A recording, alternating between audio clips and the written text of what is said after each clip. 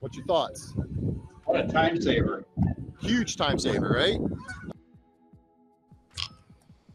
Okay, so real quick before the wind kicks up any further, I'm going to kind of show you the auto distance.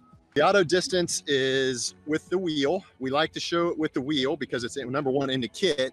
The reason why it was added to the kit is when you use this with no wheel, you're messing up your elevation measurements, which is very true.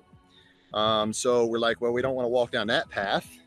Let's put the wheel in there. It's something that's been in the catalog for a while. So let's just put it to use. So the way I'm going to use this is I am going to go to auto stationary. Oops, wrong one. Auto distance. And when I go to auto distance, I'm going to give it a code called edge. I'll just call this edge of pavement. Add that in. All right, and I'm going to have a line connection here.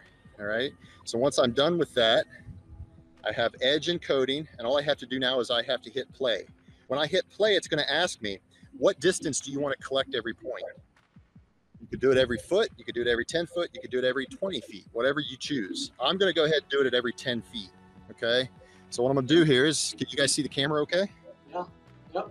Okay, so all I'm going to do is just start walking along the edge, holding it up straight up. I better hit play first, eh? There we go. And I'm just going to start walking.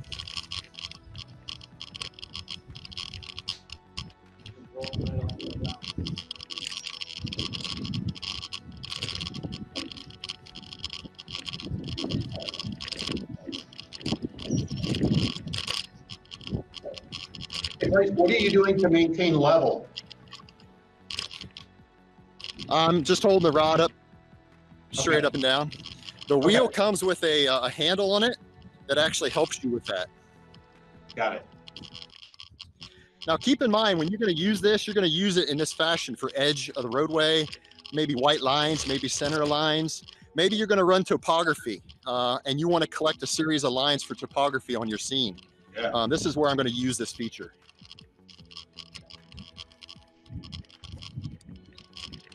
We love it, right? What's that? We like it. What a great tool that is.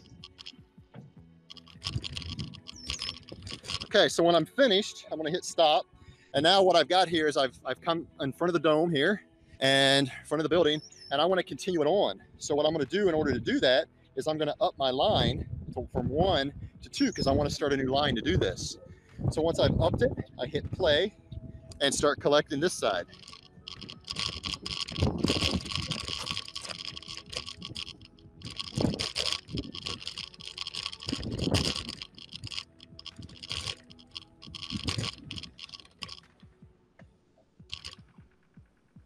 Okay, there we go. Any questions? Nope.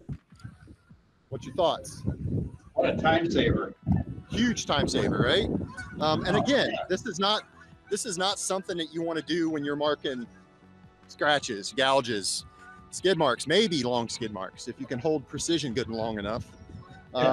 This is, if I want to run up that hill and back down to get topography lines so I can set my surface in reveal three-dimensionally, and I use construction lines to do it or topo lines to do it, this will do it in, you know, very quickly.